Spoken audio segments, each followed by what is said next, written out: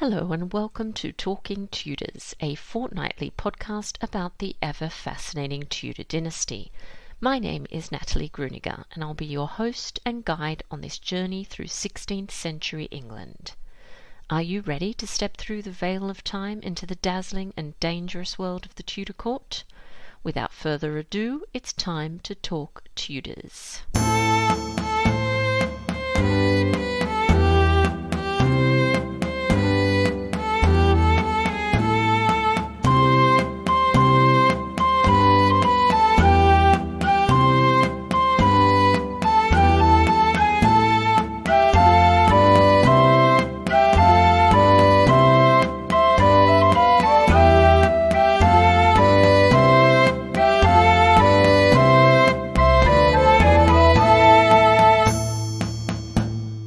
Hello everyone, welcome back to Talking Tudors, episode 73, and the third instalment of our All Things Boleyn series. I'm your host, Natalie Grueninger, and it's wonderful to have your company. Before we begin, I'd like to thank the wonderful patrons who continue to support this podcast, and thank all of my listeners who've taken the time to rate and review the show.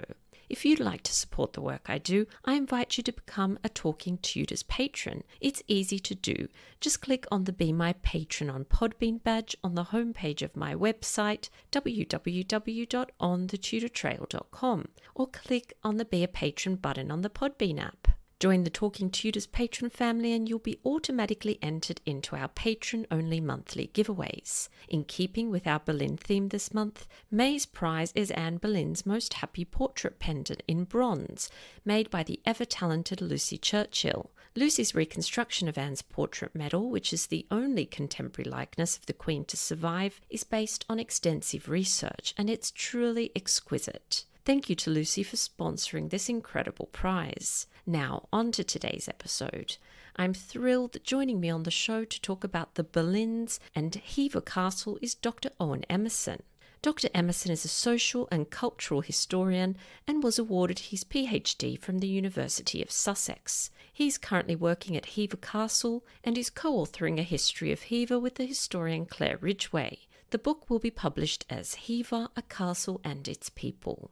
My conversation with Owen straight after this musical break, courtesy of singer-songwriter Karliene. The song Born to Be Your Queen is from the Ballad of Anne Boleyn, Karliene's best-selling album inspired by the life of Henry VIII's second queen consort. And back to Talking Tudors. Owen, how are you? I'm very good, thank you. How about yourself? Yeah, not too bad, like the rest of us, I think, at the moment, in our strange times. Very strange times indeed. Yeah. Now, Owen, thank you so much for joining us on this series of episodes for the All Things Boleyn special that I'm currently hosting on the podcast. Absolutely. I thought perhaps it's been a little while since you and I last spoke on the podcast, and we've had a lot of new people find us, which is wonderful. So perhaps we could start by you just telling us a little bit about yourself and your background. Fantastic. Well, thank you so much for having me back, Natalie. It's an absolute honour. So I'm an historian working at the stunning Hever Castle, which is located in Kent. Hever is, of course, most famous for being Anne Boleyn's childhood home, and it's an absolute privilege to work in a place so closely associated with the Boleyn family. I'm currently writing a book on the long and fascinating history of Hever Castle with the fantastic historian Claire Ridgway. We're looking at the many people who both owned and lived at Hever, and sort of in doing so tracing their impact on the building, sort of looking at Hever inside out, as it were, through its social history. So yeah, that's what I'm up to at the moment. That sounds fantastic. And I know there's lots of people eagerly awaiting that book, Owen, so you're going to get working. Absolutely. All right, well, let's dive straight in. Anne Boleyn is often, I think, in my opinion, misremembered as someone of a kind of humble birth, but hers is not the rags to riches story it's sometimes made out to be. So could you tell us about Anne's grandparents and her great-grandparents and a little bit about the family origin?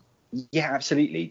There seems to be this myth that originated from humble birth, and firstly, I think there are a number of reasons that legend is perpetuated. Firstly, I think it's accentuated because Anne wasn't herself from a royal family, and so it's become easy to see her story as a more rags to riches one because of her elevation to power. And I think this is also heightened because she was in service to a duchess and 3 queens before her own elevation to queen consort. And I think it's easily forgotten that the positions that she held in these households were reserved for women of incredibly high status. Being of a maid of honour was just that, an honour bestowed on women of high status. I think a third reason that this rags to riches story lingers is the sort of long-lasting myth that Anne's father, Thomas Boleyn, was essentially pimping his daughters out to better himself. And this myth of Thomas being a sort of Machiavellian and ruthless father has thankfully been revised by Claire Ridgway and more recently Dr Lauren Mackay in her fabulous study of Thomas and George. Now, Thomas was far from being some lowly courtier on the grab, as it were. His parents and grandparents had amassed great power and fortune before Henry VIII so much as set eyes on the Boleyn daughters. And I do actually think there's a tendency to focus on only Anne's male ancestors without acknowledging that Anne's female ancestors were from incredibly powerful families. Now, Thomas's grandfather on his father's side was Sir Geoffrey Boleyn, born around 1406, and after a distinguished career in the Mercers Company in London, he serves as Sheriff of London in 1445. He serves as an MP and an alderman, and after serving as Lord Mayor of London between 1457 and 58, he was knighted by Henry VI. Now, Geoffrey amassed a huge fortune and made a very advantageous marriage to Anne Hu, born around 1421, who was the daughter of Baron Hu and Hastings. They had 2 sons and 5 daughters, and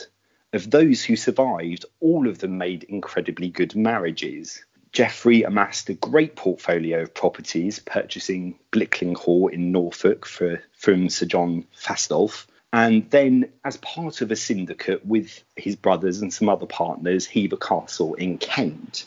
Now, the Hever estate was enormous, and eventually Geoffrey buys this estate outright, as it were. Thomas Boleyn's father was Sir William Boleyn, born probably at Blickling in 1451. And like his father, he's also honoured by the king, this time Richard III, who made him a Knight of the Bath.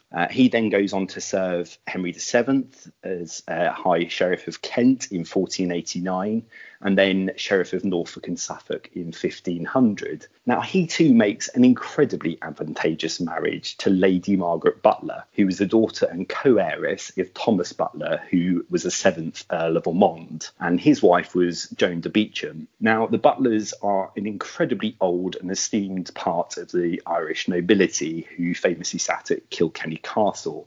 So Anne's heritage is already looking really rather auspicious before we get to her father's marriage. Sir William and Lady Margaret had 10 children, and again, of those who survived until marriageable age, all of them made incredibly advantageous marriages, and none more so than their eldest son, Thomas, born around 1477, who marries Lady Elizabeth Howard, daughter of Thomas Howard, the 2nd Duke of Norfolk, and Elizabeth Tilney. The Tilneys are an incredibly auspicious and noble family in Norfolk, and the Howards are arguably one of the most powerful families in England, although they had fought on the wrong side, as it were, between the Battle of Richard and York and Henry VII. It's clear that Thomas Boleyn was a rising star in the court of Henry VII. He helped to escort, for example, Henry VII's daughter, Margaret Tudor, to Scotland in 1503. And Henry even stays with Thomas at Blickling in 1498,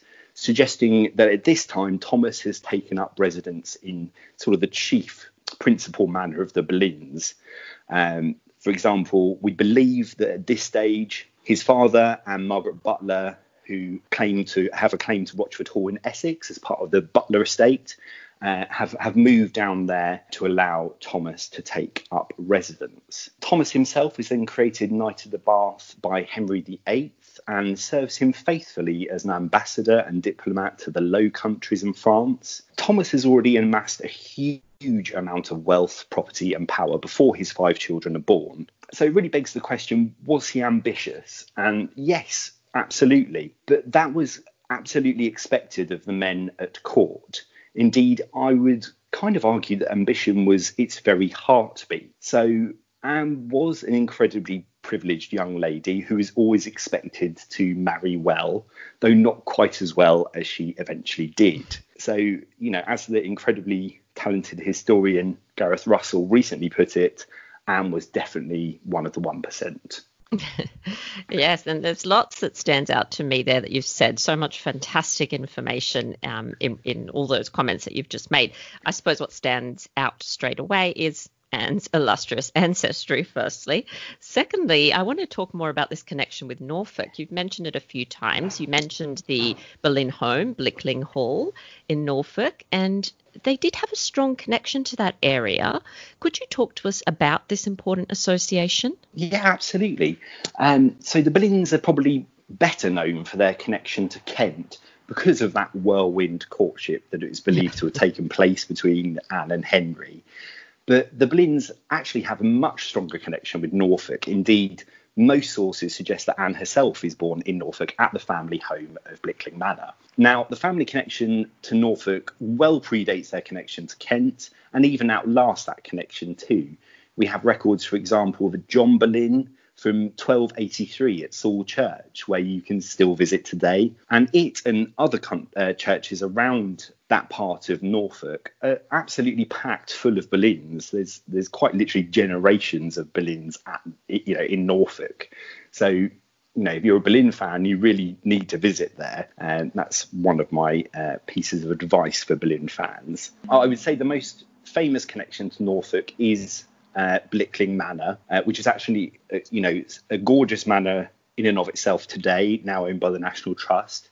Sadly, this isn't the house that Geoffrey purchased from Sir John Fastolf, the stunning house of fair brick. That is a patterned brick that we know has now, sadly, long since gone. Indeed, the manor that survived was actually built on that site, and I would still strongly advise people to visit the house, though it's quite literally standing where the Boleyns lived all those years ago. They had a whole litany of Norfolk properties, the Boleyns. They even had a property in Norwich in King Street, which still survives. It's speculated, for example, that this was once an inn for which the Boleyns gleaned further income. So I would argue that Norfolk is really the family seat of the Boleyns, as it were. And of course, it's this connection that enables this advantageous marriage of Thomas to Elizabeth Howard, who is indeed a Norfolk lady. Yeah, and definitely, and I agree with you about Blickling Hall, as we refer to it now, that even though the house that they knew is no longer there, there is, if there can be a sense of the Boleyn somewhere apart from Hever, I think there's quite a strong Boleyn kind of vibe happening at Blickling. And Very of course, there's the church there as well, where there's lots of interesting connections for you to see. And you mentioned Norwich as well. There's Norwich Cathedral. So I'm totally with you. I think a pilgrimage to the north should be on the list of every Boleyn fan listening at the moment. Yes. Now, I want to talk a little bit now about Hever Castle, where you are very lucky to work, which is incredible. You mentioned that this was a vast estate that Thomas Boleyn inherited after his father died. His father died in 1505, and he sort of set about, because it was a medieval castle, but Thomas, as you've mentioned, was a rising star at court and, of course, needed a home fit for a prominent courtier. So, Owen, transport us back to the Boleyn family home. If we were visiting the family in the early 16th century, what would we have seen and experienced? So this is a fantastic question, and thankfully one that I've been given a lot of thought to when writing our book. So I'm going to take you back in time to the era of the Boleyns when they were living at Hever. And I'm going to give you a little audio tour of the castle as it would have been all those years ago. Now, this may well be easier to understand for people who've already visited, but I'll try and be as descriptive as possible for those who haven't. And actually, you can go online and do a virtual tour of Hever, so you might want to do it in tandem with what I'm going to say. So we're going to arrive at the castle via the Church of St. Peter, which is just up the hill from the castle. Now, one big difference between then and now is that the public road would have originally taken us much, much closer to the castle than it does today. This road was moved, much to the chagrin of the local populace, by William Waldorf Astor in the 1900s to provide his estate with more privacy. So originally, the road would have taken us down to where Now the shop and cafe are now located to the west of the castle. So the castle itself would have been very visible to those using the public highway. Now the path to the castle that now exists, that's lined by beautiful topiary, wasn't so during the Boleyns' tenure. And actually, this is here where the first line of the castle defences was located, the guardhouse, sadly now long gone.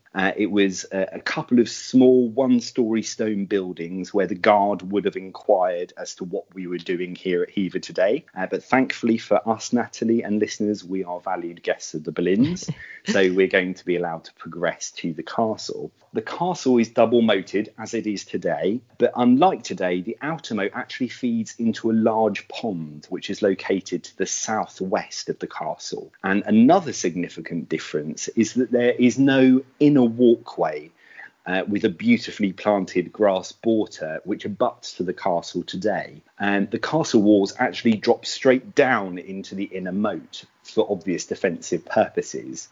And also, you'll notice that the castle walls are painted a very vivid, bright white colour with a whitewash, not as the exterior is today with the natural sandstone colour. You'll also notice there are many more buildings, predominantly farm-based structures, around the castle that no longer exist. The largest of these is a beautiful Tudor stables, which sit to the southwest of the castle. Now, this was a double-storey complex with vast stables below, a staircase up to the second floor with a beautiful open gallery that leads to 5 bedchambers, and a 30-foot vaulted chamber where the groomsmen and their families would have lived. It's a real tragedy, but this beautiful structure was demolished by Captain Guy Seabright, who rented Hever during the Victorian era. It's one of our great losses. Now, we're going to head over the castle drawbridge, which, unlike today, has a stone beginning to it, which leads onto a wooden drawbridge, which, of course, can be hauled up should the castle be invaded. There are some very decorative machicolations above our head, which are sort of ornamental openings at the top of the keep from which arrows and detritus can be propelled again on invading people. In the gatehouse, there are 3 portcullises, unlike the 2 that we have today. And you would most certainly recognise both the lattice gates that are still there and the great doors with the wicket gate for easier access. And of course, above our heads as we go through the gatehouse are murder holes, which again can be used for firing arrows and dropping detritus should anyone get through that portcullis. As we enter the courtyard, one major difference is there is no 3rd floor.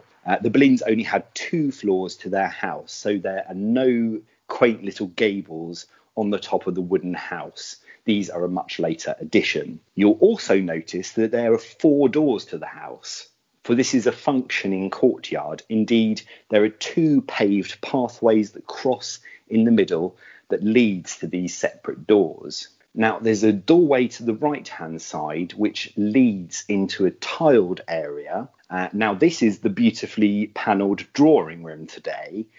But going back in time, we're actually in a larder, essentially, with a dairy to the right-hand side. And if we were to carry on to the north of this passageway, we would reach the Great Kitchens, which is now the beautiful inner hall. This originally would have had 2 massive fireplaces. Of course, it's a massively high space. That's to create more air in there, because this would have been a very hot place to work. Of course, there's no beautiful Italianate walnut in here as there is today on the walls. It's just plain plaster walls for added light. Indeed, this whole east wing of the house that we're in is solely for the reserve of the household. If we go back out into the courtyard and through the door opposite to the west wing of the house, we'll find ourselves in the Chatelain's office. Now, this downstairs space in the west wing is where essentially the business of the household is completed. Now, there's no direct access here to the family part of the castle. This is, as all Tudor houses of this stature would have been, a household with very clearly defined class divisions. So we're going to head back out of this door as we're valued guests of the Boleyns today, and we're going to go back out into the courtyard and enter the door on the north wing of the house. Now, this is where visitors today would enter. Now, as we enter this door, there's two major differences. To the left-hand side, you would see a massive staircase, which winds round in a U shape. This is sadly long gone. And this entrance hall has really been added on by the Boleyns to enclose the Great Hall, really for added comfort, which lays beyond. Now, ahead of us is the original medieval doorway, which you can still see today. And another big difference is there's no way of getting into the kitchens to the right. This is blocked off. Again, this is a house well divided so that the family and their guests are spared the smells and sights of labour. Now, as we head through that medieval archway, we turn left into the Great Hall. If we were here 100 years earlier, this hall would have been much higher, with a vaulted beamed roof and a central hearth. But Thomas Boleyn is a gentleman of status, and he's enclosed the roof for added warmth with the advent of a side fireplace. The Great Hall would originally have been much greater as well, much longer, and it would have abutted to the outer curtain wall. But what the Boleyns have done is portioned off a parlour at the west end of the hall, divided with a wooden screen. Now, this is still there today, but to get to the parlour, there was a doorway which would have been to the right of that oak panelling. Now, at the top of that wooden screen would have actually been a small peep window looking down into the Great Hall from the upper floor solar. This space wouldn't have actually been frequented by the Boleyns all that much. They would probably dine here when large parties visited, but when the family's honoured guests would join them, they would take them upstairs to their solar. So as it's just us and the Boleyns today, we're going to head through that small door to the right-hand side of the screen and into the parlour. The parlour is now today known as the morning room. But this space would rarely have been used in the morning, as it gets very little light until the afternoon. What this space is for is really, it acts as a status symbol in the Tudor era, of course, in a highly patriarchal society. And this space tells us visitors that Thomas is a wealthy gentleman and that his womenfolk can sit and talk or parley, and they don't need to work. So this is really a sort of female-dominated space, which also tells us a lot about the man of the house. We're going to go up to where the Boleyns actually live now, which is actually a very small part of the castle in comparison to the whole footfall, as it were. So we're going to head up the spiral staircase, which still exists today, and we're going to visit the Boleyns' private sanctum. The upper floor suite of rooms is really essentially the sum total of the Boleyns' private space in the house. It is the Boleyns' solar or great chamber. And the first room, now known as Anne Boleyn's bedroom, is really a small antechamber to that great chamber. And it's here that little peep window looking down into the Great Hall is situated. This is a really handy feature so that the family can spy on what the servants are basically up to downstairs. There's also a beautiful oriel window, which is still there today. It feeds up from the parlour into this space. We're going to head through this room into the next room, now known as the Book of Hours room, and we really do find ourselves in the heart of the Boleyns family home here. This is where all of the children likely would have slept. This is where they were educated and where the family will dine privately. This is an incredibly fluid space where trestle tables are erected and removed as required. So if you want to get up and close to the Boleyn family, then this is the room you need to be in. This really is the centre of their world. Beyond the Great Chamber is the best bedroom. Now, this is likely where Thomas and Elizabeth would have slept. This is now known as the Queen's Chamber today. And this room actually also does have an antechamber located in the castle keep, which isn't actually open to the public. Indeed, it's now a very pink bathroom. Here are also located some very steep stairs to the other two rooms in the keep, now known as the council chamber, and above it is again a room that's closed off to the public. Now, this is where the family would have lived during the medieval era, and this is also where the mechanisms for those three portcullises and the drawbridge are located. If we head down the long spiral staircase, which again visitors go down today, we exit through the fourth and final door to the courtyard. You may well be surprised at actually how small that living space is where the Boleyns live. But this kind of close living was really advantageous and desirous in the Tudor era. Privacy is something that marked Tudor living out from earlier eras. And it's really considered a symbol of Thomas's wealth to contain his family in a much more private space than his ancestors would have lived in.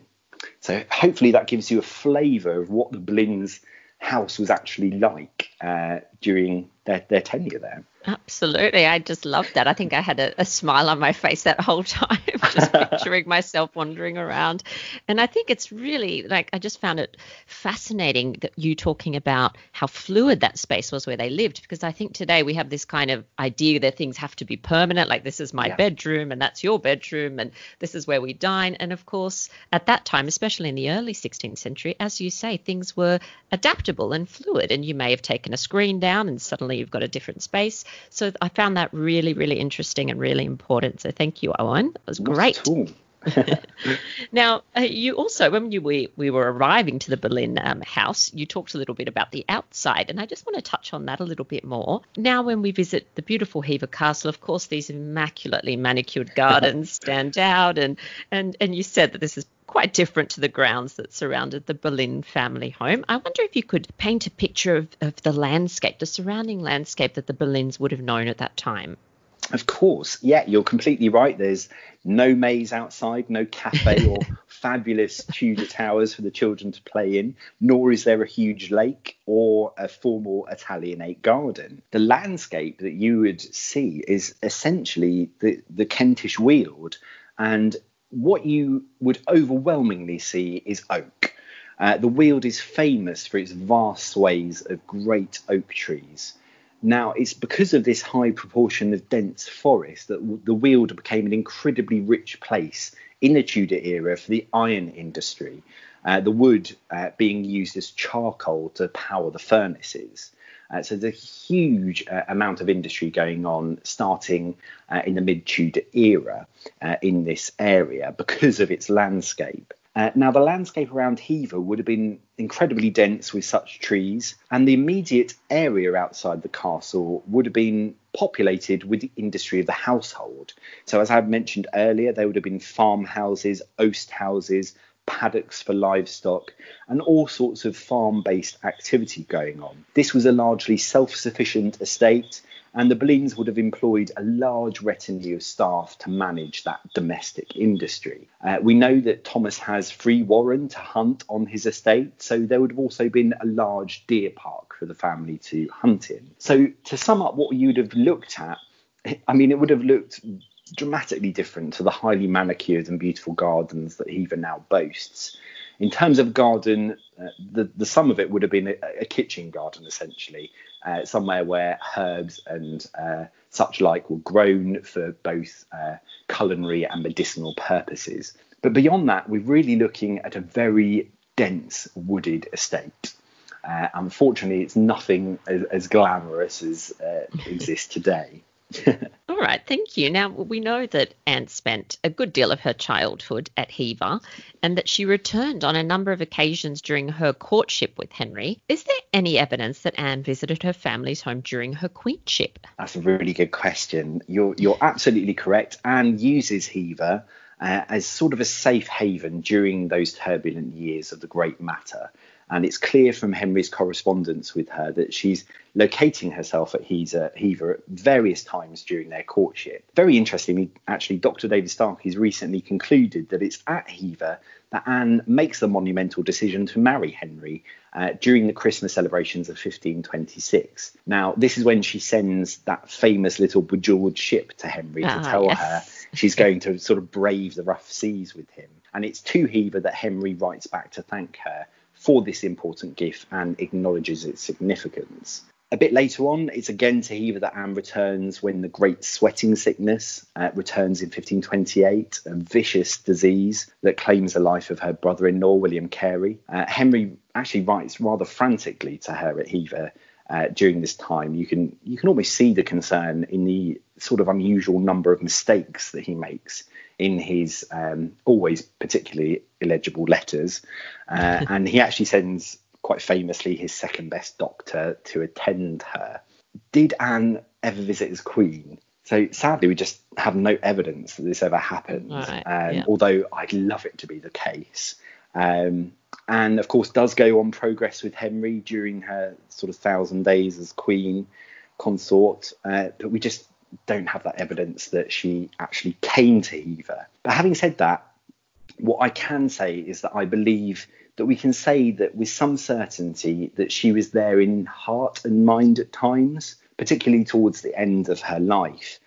For example, we know that her parents retreat to Hever during the dramatic downfall of Anne and George. And we know that when Anne is imprisoned in the Tower, she's concerned for the well-being of her mother, Elizabeth, who is reportedly sick at this time. This is noted down by William Kingston. So I think that if, we can't account for her there in body, I think we can definitely say that she was there in spirit at times during her queenship.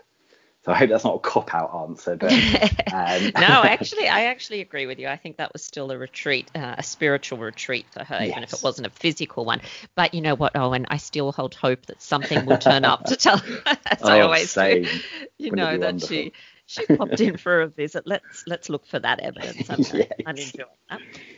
Now, you mentioned, of course, that Elizabeth and Thomas Boleyn retreat to Hever after the tragic deaths of their children, Anne and George. Let's talk a little bit more about their parents after this tragic event. What became of Thomas and Elizabeth? Sure. It's a really rather tragic and sad end to the story of the Boleyns of Hever, I feel. And their fall is really as swift as it is brutal. Hever Castle, of course, could no longer claim to be the childhood home of the Queen of England, for Anne's marriage had been annulled just before her execution. Therefore, in law, she'd never been queen at all, nor was her daughter Elizabeth a legitimate claimant to the throne. Hever had also lost its heir. The castle, of course, should have become the property of George Boleyn after the deaths of both of his parents, Elizabeth Boleyn having actually been given a lifetime stake in the castle as part of William Boleyn's dower. I think Hever undoubtedly would have been a place of huge sorrow and grief in the months after the executions. I'd almost argue that the whistle of the French sword is the death knell for the Boleyns at Hever. Its most famous family would only retain Hever for another 4 years. Now, much judgment has been made of Thomas for his seeming inaction when 2 of his children were executed. But I feel the question must be asked, what could he have done? So when Queen Catherine, for example, had fallen from favour, she had essentially the protection of Spain that ensured her life. Henry could go no further than he did. But Anne is protected by no one. Her husband was the king. He's the supreme head of his church. And realistically, there is simply nothing that Thomas could have done to aid George and Anne in their perilous last days. They've been condemned as traitors by their maternal uncle following an open trial by their peers. I think Thomas essentially does all that he could during May 1536. He pulls up Hever's drawbridge, makes himself small and inconspicuous, and hopes to survive those winds that snatched his beloved children.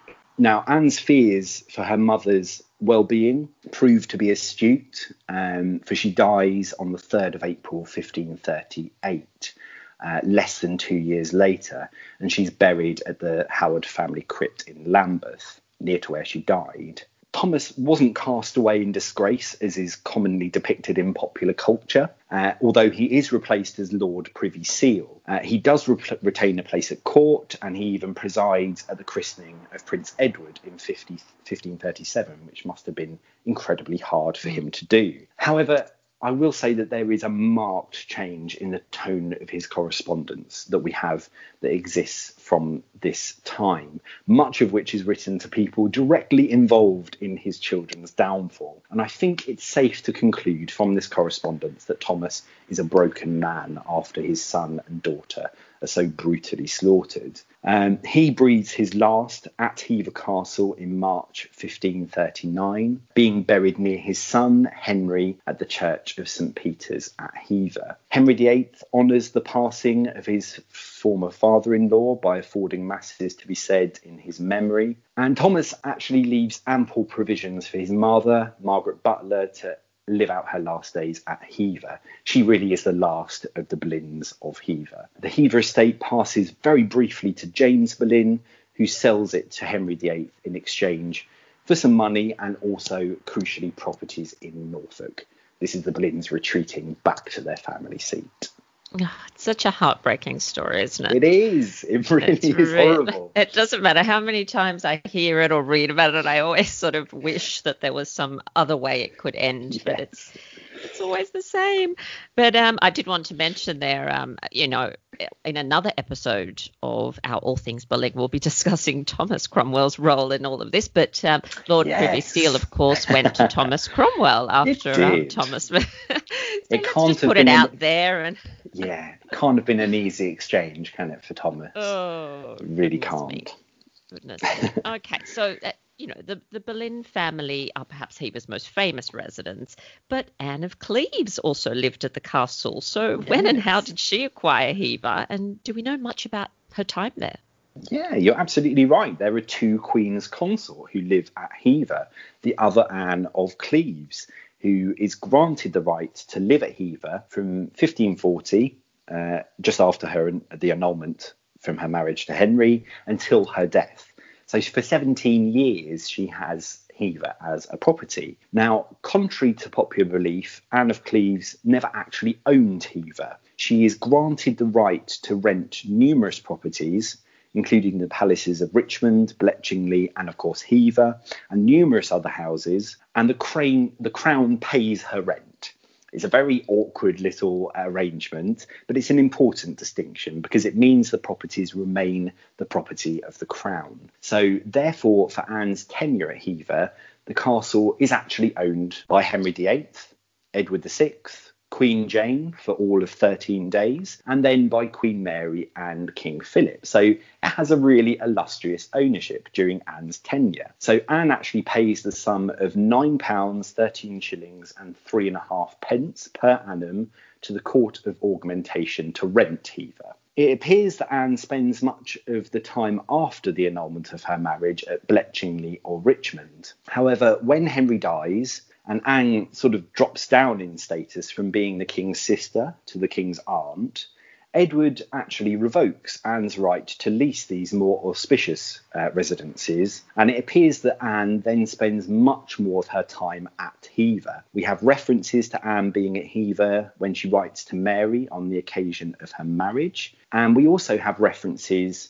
to the good quality of Hever honey when she's writing to her brother, which is a lovely little anecdote. Oh, that is lovely. Yeah. It leads me on to a really lovely little nugget of information we get from Anne from a gentleman called Thomas Carden, who is given Bletchingley by Edward after Anne.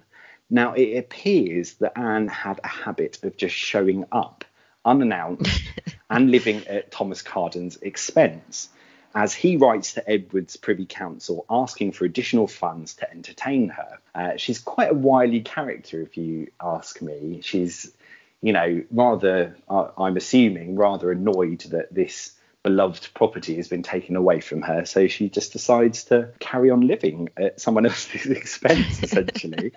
And we get this fabulous detail. He complains bitterly that she's taken over the laundry space as her own privy kitchen. We get this wonderful detail that this princess, this former queen, is a cook. It's highly unusual. That's amazing. I'm kind of thinking if Anne is happy to cook in other people's households, then she certainly would have done so in her own. So I really like to think of her in that space, that inner hall, which was the great kitchens, doing some cooking. I think it's a fabulous little insight into her character. She's just sort of doing what she wants.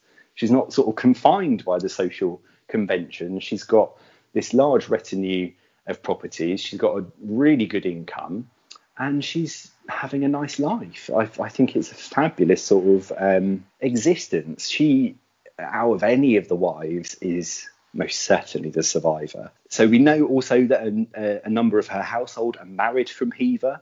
And when she dies, she actually leaves funds for the poor of Hever in her last will and testament. So I think all this actually indicates that Anne spent far more time at Hever than historians have previously anticipated, and that also she's very fond of it. I think that comes across in her correspondence and the sort of activities that she gets up to. That's wonderful. I love those little vignettes of her cooking and just rocking up to someone else's house. It's really great because you get a sense of her character, of course, and it's quite different to how she is sometimes represented. So that's really wonderful. Totally, love that. And the honey, that's a good one. So I didn't realise they had good honey at Hever. That's fantastic. Yeah, still do. It's fantastic. That's great. All right. So although Thomas Boleyn is the most famous by far of the four sons of Sir William Boleyn and Margaret Butler, the direct line of the male Boleyns didn't actually end with his death. And you've mentioned a couple of the other Boleyns in your talk today. So at least two of his brothers outlived him, and that was William and James. Could you tell us a little bit about them? Yeah, of course. So you're absolutely correct. I've already mentioned that Hever was briefly passed to James Boleyn, one of Thomas's surviving brothers, when Thomas dies. So James has a very decent career. He's also knighted in 1520. He sits, for example, in the Reformation Parliament. He serves as Chancellor in the household of his niece, Queen Anne Boleyn. And he's also present at the reception of Anne of Cleves. So his career, survives the downfall. And he also lives to be a really good old age. He sees his niece, Elizabeth I, crowned. And we get lovely detail from his will that he leaves her a number of items, for example, a book, a basin, a gilt cup, when he dies well in his 80s in 1561. And he's buried, it's said, with much pomp at Blickling, at the family home. There has been much dispute about when another of Thomas's brothers, William, died, and it's really thanks to your research that this conundrum has finally been settled. Oh, thank you, Owen. I highly recommend your visitors, have a look at your articles on the last Boleyns. They're fascinating. And we know, thanks to your research, that William, who's the Archdeacon of Winchester, dies in 1551.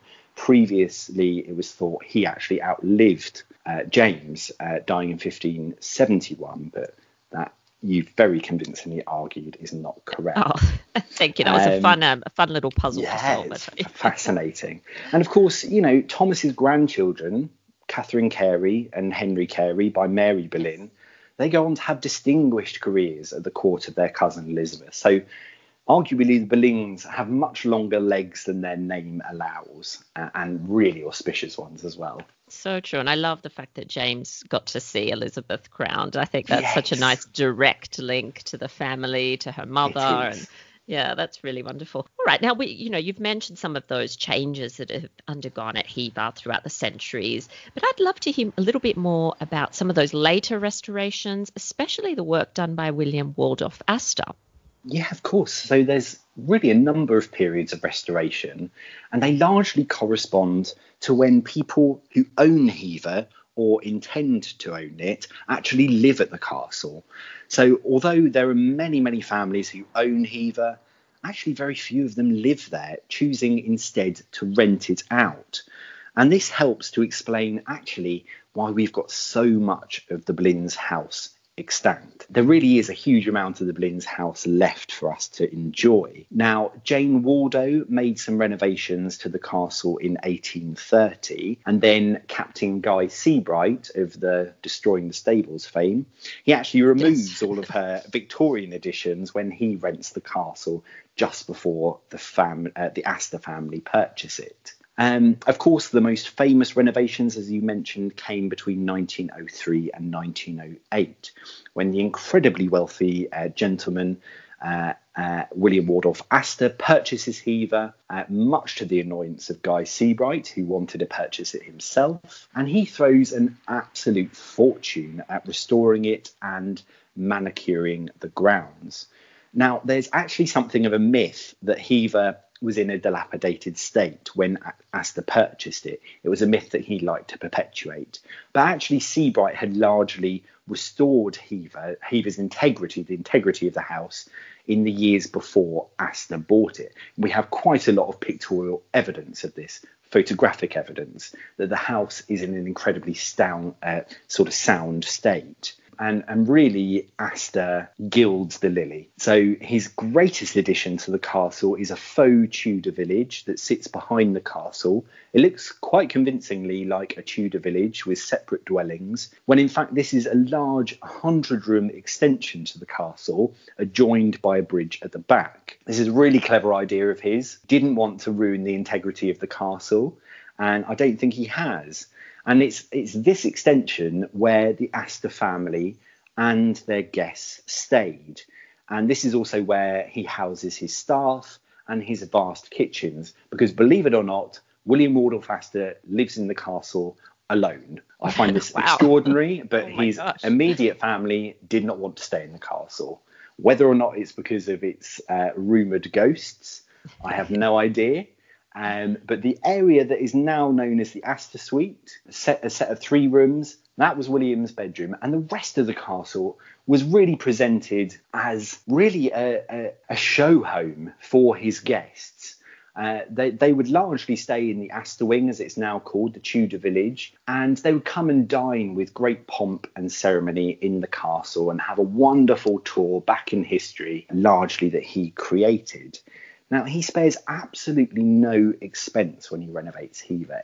Indeed, he's not far off. In today's money, $1 billion is quite an extraordinary investment. He travels the country. He takes inspiration from Tudor and Elizabethan properties across the country, and he employs craftsmen who he only allows to use original techniques to replicate them at Hever. So he takes, for example, the beautiful drawing room that he creates, which we visited earlier. That was the larder and the dairy.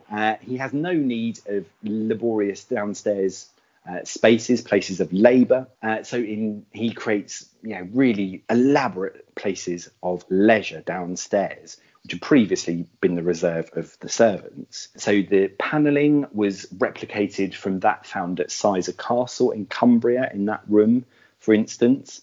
And the kitchens, which actually had long gone by the time Astor purchased it, is beautifully and very intricately panelled with Italianate walnut. So he really creates a very comfortable Edwardian home with all the feeling of the Tudor era. Electric lighting is added throughout the castle, toilets, bathrooms, as with central heating, all of which is cleverly placed behind panelling so as not to ruin the ancient aesthetic. And the bathrooms are all hidden away. You wouldn't know they're there as visitors today. They're still hidden away from sight. I do have to admit that the renovations aren't to everyone's taste, although I personally think they are really rather stunning. They're an important part of the castle's history. But what actually impresses me so much is that they are largely aesthetic. Astor actually did very little to the integrity of the original Boleyn home. So if you were to remove all of Astor's additions and Anne were to visit us from beyond the grave, she would actually recognise a huge portion of what remains of her house, particularly that great chamber, that solar complex. Astor did very, very little to that area, and that is the heart of the Boleyns' home. And of course, the Great Hall she would recognise very much. It's really only the places that she wouldn't have visited much, the places of labour, that have dramatically changed that wing that was solely the preserve of the servants. And I really think it's a testament to Astor's obvious love of Anne Boleyn and her story that he leaves so much of it intact.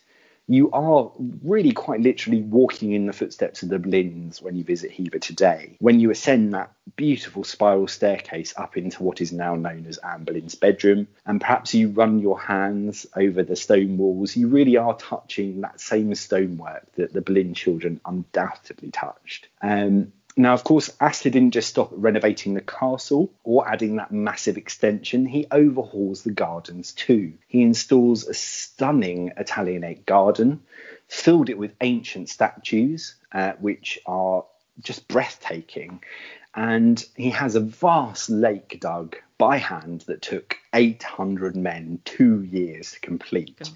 This is a mammoth undertaking. It wasn't particularly popular by the local inhabitants of Hever. Indeed, Hever has actually been open to the public at this point for a good chunk of its history. There was a common practice sort of throughout the 18th and 19th century where you would apply to the household and have a good look round places like Hever.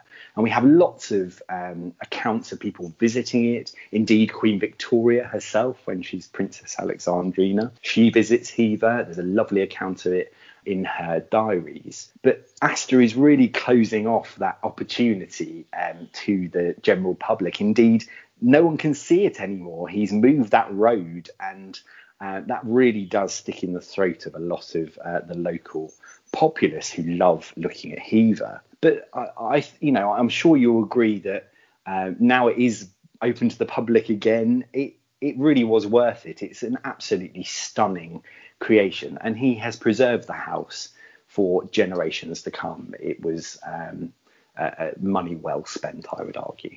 Yeah, definitely. It really is like a fairy tale castle, isn't it? From the outside, it's just the most perfect thing ever, I think. Yeah. So, and I can't believe he lived in there all on his own. I know. Oh.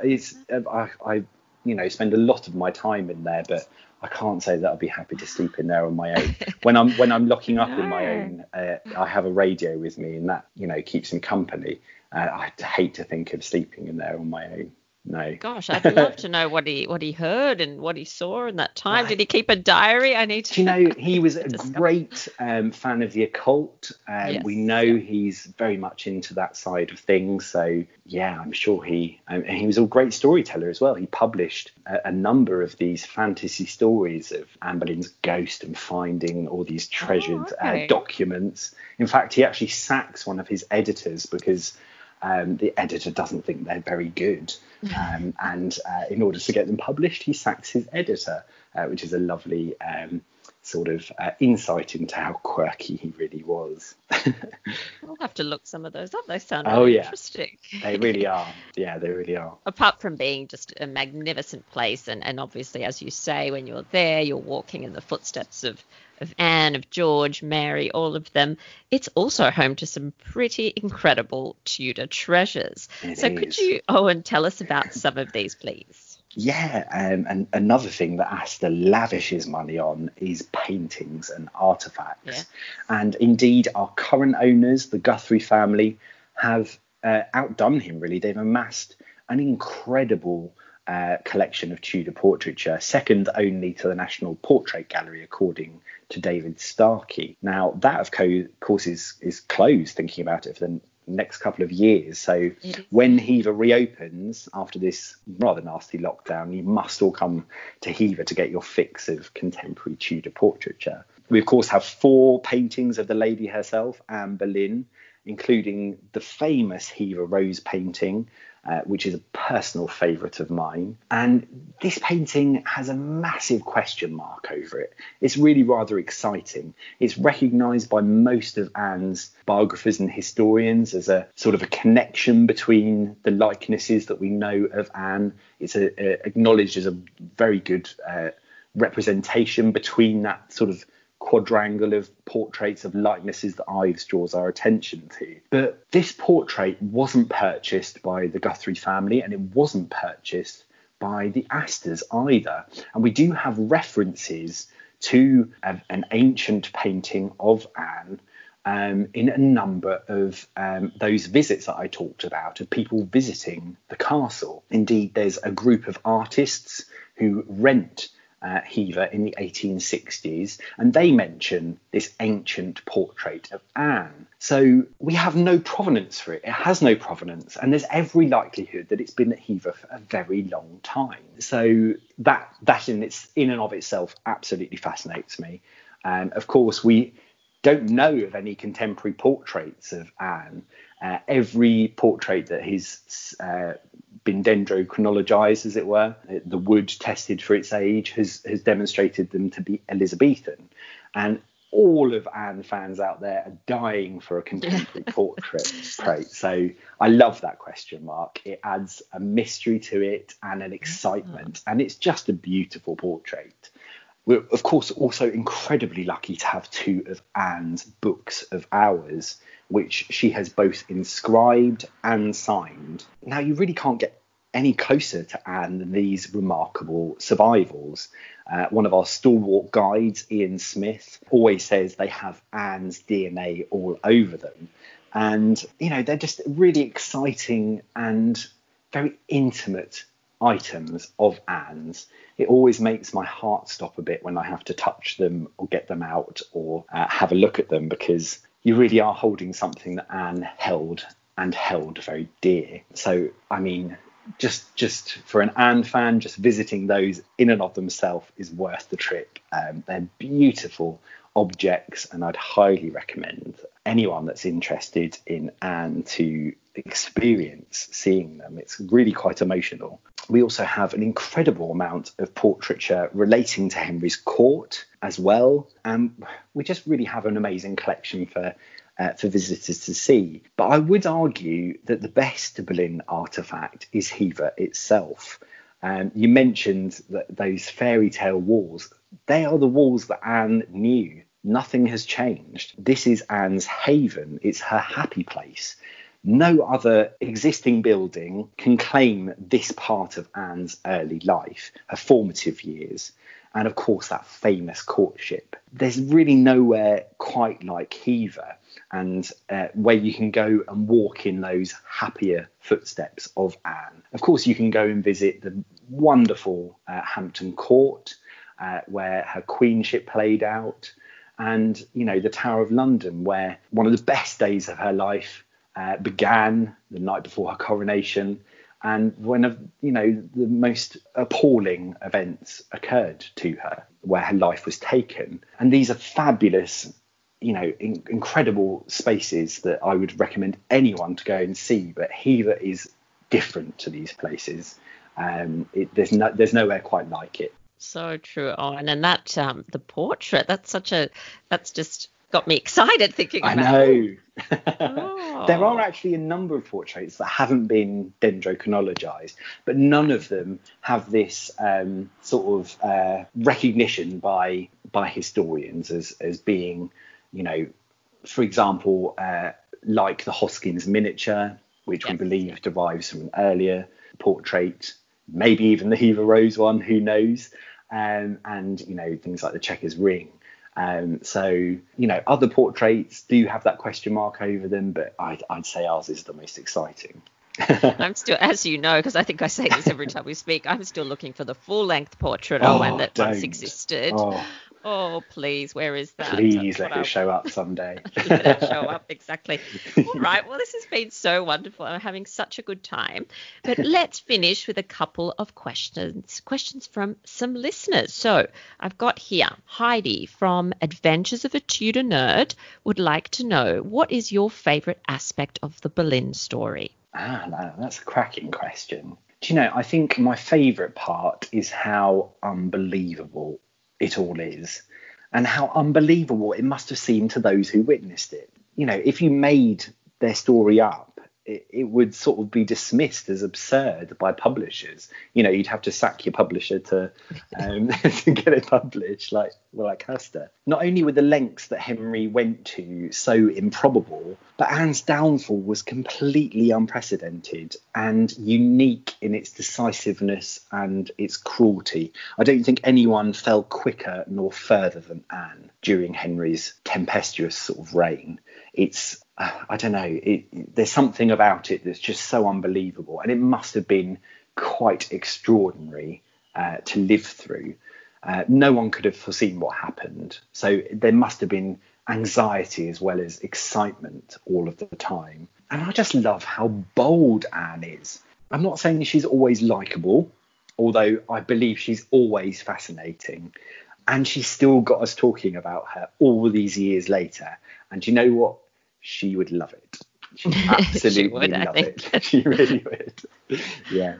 Oh, Yeah, that's a great answer. Now that this last listener question, this is a controversial one. So Nairi would like to know if there's any evidence to support the theory that Anne engaged in a sexual relationship with her own brother, or was that all just gossip? Right, so this is another great question. Thank you, Nari. And one that I actually get asked a lot at Hever because of a certain other Boleyn girl book. Yes. And now, of course, it's very easy to see why you would think that. Anne is, of course, accused of, and George are accused of having sexual relations, and indeed found guilty of doing so. And I would argue that the most lurid details in the indictment against Anne are in relation to this alleged act of incest. Now, having said all that, there really isn't anything to substantiate the allegations. Indeed, I would go as far as to say that every single allegation of adultery laid against Anne was deliberately fabricated. Now, Henry wants Anne gone, and Cromwell acts upon this by utterly destroying her reputation and then destroying her body. Henry goes to extraordinary lengths to legitimise his marriage to Anne. He even has the crown of St Edward placed upon her head at her coronation. This is highly unusual. It's usually reserved only for the crowning of the monarch and not the Queen Consort. And then he goes to extraordinary lengths to destroy that legitimacy. He cuts that head off. It's a stitch-up job. I don't think there's any other conclusion. So, yes, I would say not guilty of any impropriety with George. Phew, I'm so glad you said that. Oh, and I wasn't ready to get into a battle with you. Throw you a curveball. I had a feeling that you were going to share the same views as myself. Yes. And I should add, interestingly, just to add that after Anne's execution, in all the contemporary documents, she's still referred to as the late Queen. She's She's always the late Queen, and I don't think, from memory, that happened with Catherine Howard, definitely not with Catherine of Aragon. So, no. I think that's an interesting point, that she was anointed, she was a queen in her own right, and there is a lot of debate there about whether she was, in fact, could she have been stripped of her actual title of queen? Was that even possible? So that's interesting. It is fascinating, and I think there are two things that really clinch it for me. There is Chapuis, just days afterwards, tells us that Cromwell says quite clearly to him, "I concocted it all. I'm not speaking his actual words, but I'm giving the essence of what he says. I made it all up." That sort of gives us, in a nutshell, what happened. He's got no reason to lie to Chapuis about this. Indeed, he's got every reason to protect the king from that suspicion. So I believe Cromwell and I believe Chapuis. And I think the other key piece of evidence is that Chapuis, who I think it's often overplayed how he feels about Anne. He, of course, everything we hear about Chapuis is being sent to someone who undoubtedly dislikes her, his employer. But there's a great deal of sympathy, I think, that Chapuis emits during Anne's downfall. And he even goes to the length of saying how well she dies, how brave she is. I think most people would have known something was up. I think there's something very interesting about how short it was between Anne's arrest and her execution. It's incredibly unusual. If you look at the arrest, for example, of Thomas More, of Fisher, of all of the people that fall, Catherine Howard, they are always arrested, and then there is a long period of incarceration, sometimes up to a year and a half, in the case of More and Fisher, before they are eventually executed. Anne is dead within a couple of weeks. It's extraordinary. And I think it reeks to everyone that something is up. And I think the length that they go to blacken her name also makes people question what is going on. I don't think people were duped. Yeah, I totally agree with you. And that's, I think I've mentioned to you before that I'm studying that sort of last 18 months of her life really closely. Yes. And the evidence is very clear. There was, in terms of Cromwell, there was stuff going on very early on in the game. And, I think we'll leave that subject for another episode, but it is absolutely intriguing, isn't it? We could just talk about it for hours. Oh, and it's been such an incredible pleasure. I have one thing left to ask you before I let you go and get on with your day. Do you have, for our listeners, a Boleyn takeaway? So something that we can explore after this episode that might help deepen our understanding of this, truly brilliant family. Do you know what? Because of the current circumstances, I'm actually just going to implore your listeners to come to Hever when it reopens after this awful pandemic. Not many people know this, but Hever isn't a charity, and therefore it doesn't receive any public funds at all to help maintain it, the cost of which is enormous. So I'm sure they would really welcome your support when these dark clouds have lifted. Just to emphasise again, there really isn't anywhere else like Hever if you want to get close to the Boleyns. Our stewards are so incredibly knowledgeable and passionate about the family. We offer private guided tours booked in advance. And we just have so much Boleyn and Tudor related information for you to enjoy when you come along. We also have an incredible events team. They continually amaze me with the quality of the events they put on, from really immersive jousting to reenactments, and quite honestly, the most spectacular Christmas experience that you'll ever have. So yeah, when this horrid period is all over, please do come. And I'd love to see you there. If you're an Anne fan, let's come and have a chat. I'm always in the castle. So yeah, come along and let's talk Boleyn. Oh, I love it. And you know what? You've twisted my arm, Owen. I think the first person you'll see lined up with the castle is me. Fantastic. Oh, that's wonderful. Well, thank you so much for talking all things Boleyn with me and for taking part in our special series. It's been an absolute pleasure as always. Pleasure was all mine. Thank you so much. Well, that brings us to the end of this episode of Talking Tudors. Thank you so much for joining us. I absolutely love to hear from listeners, so if you have any comments or suggestions, or just want to say hi, please get in touch with me via my website, www.onthetudortrail.com, where you'll also find show notes for today's episode. If you've enjoyed the show, please share the podcast with friends and family, and don't forget to subscribe, rate, and review. I also invite you to join our Talking Tudors podcast group on Facebook, where you can interact with other Tudor history lovers and hear all the behind-the-scenes news. You'll also find me on Twitter. My handle is On the Tudor Trail, and on Instagram as The Most Happy 78. It's time now for us to re-enter the modern world. As always, I look forward to talking Tudors with you again very soon.